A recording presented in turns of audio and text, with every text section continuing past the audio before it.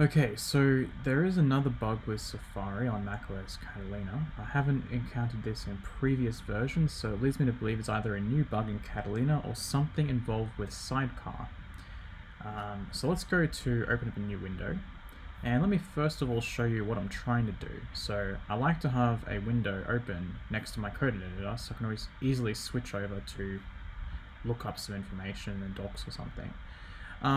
So this is what I want. I've got my 3 pin tabs here that I can switch between on both screens, and a new window here to just search up documents or something. So what I'm going to do is I'm going to go full screen, and then what I would normally do is go Control T to bring up the tab bar so I can change my tabs. So that's how I'm supposed to do it, and then I'd obviously just drag it over next to my code editor, just like that. Okay, so let me show you the bug. Alright, you just go right click, new window, and then when it comes up, hit the full screen and wait for it. There we go. So I didn't interact with it at all, didn't move the mouse or anything, it just, the tab bar, the address bar just disappears completely. So let's try and do Command T like I said before to bring up the tab bar. Command T, and there we go. The context of the page dropped down about the same height as tabs, but there is no bar here for it. So I don't know if there's anything under View, show tabs overview, maybe. There's just this white bar at the top where I think the address bar should be. Let's go back onto this tab and see if I can get that to come up. No, it just disappears again. So View. Always show toolbar in full screen selected. History. Window. So you can see I've got another window on a different screen, which is Sidecar.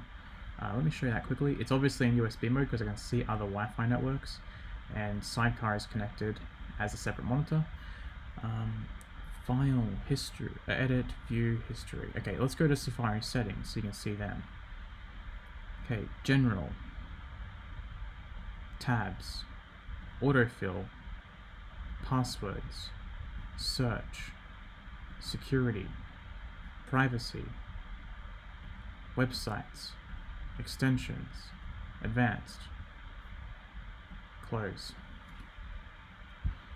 Okay, so how to get rid of this, because, well, obviously there's no bar to like minimize it. What you have to do is use 3-finger swipe up, and the top left corner here, just hit the minimize option, click back to this one.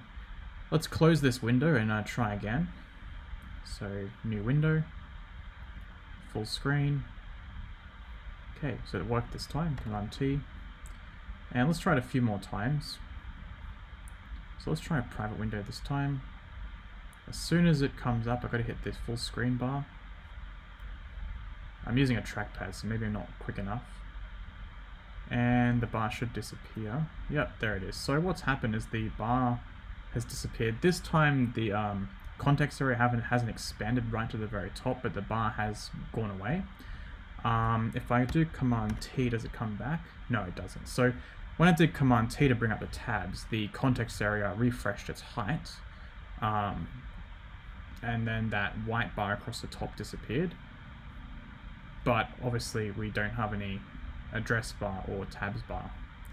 So we have to go swipe up, minimize, and close that.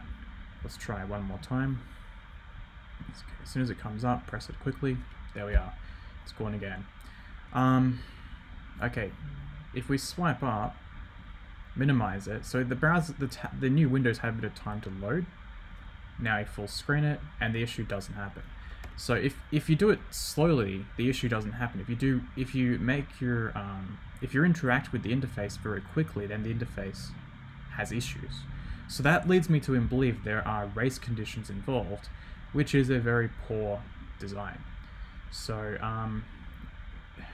hopefully they can address this bug. There are a lot of bugs in Safari and macOS Catalina. I'm trying to get them all resolved, but I got about 20 or so in my bugs to report folder, and let's see if we can get through them all.